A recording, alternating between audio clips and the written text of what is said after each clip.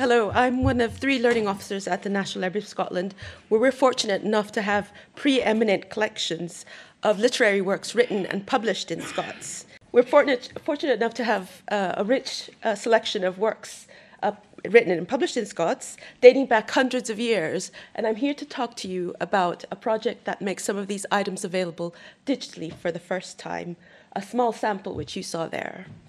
The website was a result of a collaboration with a first Scots Griever or Scots writer funded by Creative Scotland and appointed to create new work and raise the profile, understanding and appreciation of the Scots language.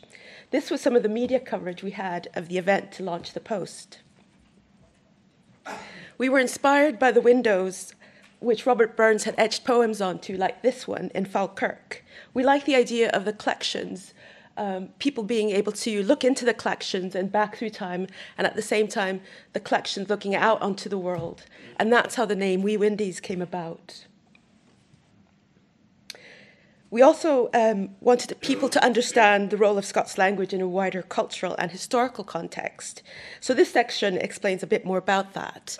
And while the default language throughout the site is Scots, longer pages have English translations, which lets users switch seamlessly between the two. And to showcase the geographic spread, we created this map which plots the text featured on the site to where they were first written or published, creating a kind of mosaic from around Scotland to let people find things from, say, where their granny came from.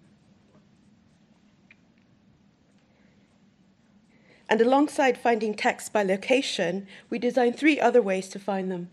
By period, which you can see in the timeline here, by type, such as song, poem, ballad, or scripture, or by themes such as love, war, superstition, and chivalry. So if you wanted to see all the items that have a love theme, you would get this visual mashup screen. So for example, on the top row, you get Philotas, a 16th century play, next to Mary Simon, a 20th century poet, followed by an early 19th century ballad. A really nice mix, we think. And each Windy also has a sample audio clip of the sample text there. I'll play that for you now. Thus all their foulness, for my filth, as at me seed, that be I seen in their sight, to look out on daylight, some will me dulfully dicht, some ding me to. But what underpins the whole site are the digitized texts that are featured on each Windy. For example, the Book of the Howlet, a 15th century allegorical poem dedicated to Lady Elizabeth Douglas at Darnaway Castle in northeast Scotland. And here we've digitized the slightly more legible 1823 edition. Alongside each window, we have a small gallery to showcase related material from our other collections, such as maps, manuscripts, and archive film, as well as links to specific items in our main catalogue for anyone wanting to do further research. One of the star items is a map of Northeast Moray made sometime between 1583 and 1596 by Timothy Pont, a St. Andrews University graduate who took it upon himself to map the whole of Scotland, possibly not long after his graduation. So probably something not on anybody's bucket list today. Another star item is this fragment of the Bannatyne manuscript, compiled by merchant George Bannatyne while he escaped the plague in Edinburgh in 1568. It contains one of the greatest collections of Scottish medieval verse and is one of the library's treasures.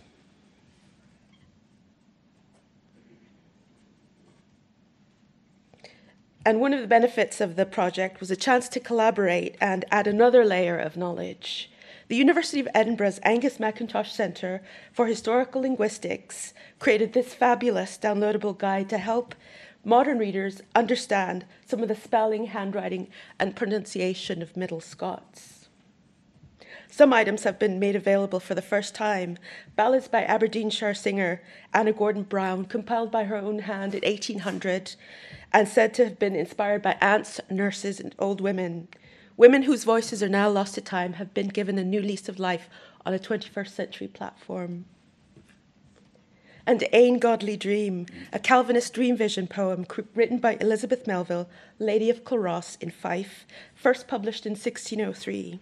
She was the first woman in Scotland to see her work in print, and this title was so popular it was translated into English the following year.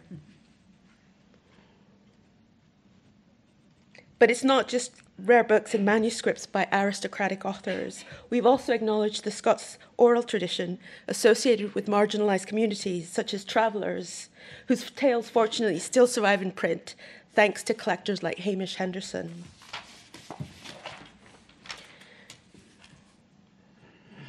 And authors who wrote about the working class are also featured. We've digitised part of the typescript of Glasgow Keeley, A Tale of Hard Lives in Glasgow Slums, by John McNeely, published in 1940, sadly now out of print, but this was made available by the enthusiastic permission and support of his son. And to raise awareness of these rare and often out-of-print texts to a new generation, we teamed up with Education Scotland to create downloadable and printable cross-curricular learning activities for teachers mapped to the Scottish curriculum and ready for use in the classroom. And we're extending the reach offline too. This year, we're collaborating with the Finhorn Festival in Murray on a new production of the Book of the Howlet to be performed by the community in the Great Hall at Darnaway Castle, displaying facsimiles of the Bannatyne manuscript and taking the story full circle some 500 years after it was said to have been performed there. I hope that's given you a taste of our Scots language collections, which I've been delighted to share with you. Please have a browse through the site, follow us on Twitter, or if you'd like to know more about our work, get in touch. Thank you.